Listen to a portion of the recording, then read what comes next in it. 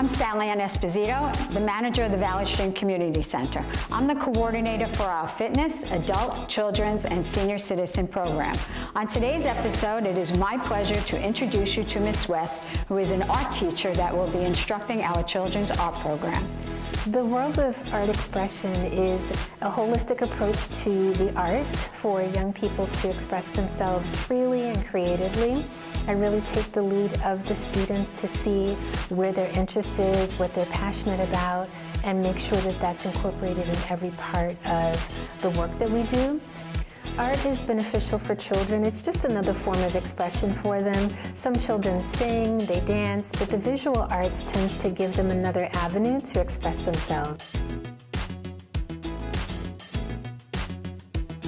Students have a specific interest in nature or animals or their family.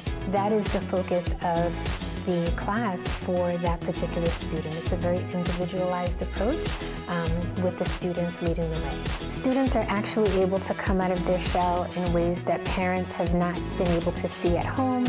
They're able to walk away with a passion for art, and they walk away with a keepsake item to inspire them to continue to draw and create whenever they're led.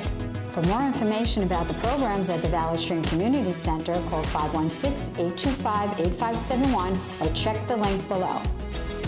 Be sure to hit the like button and subscribe to our channel for up-to-date content.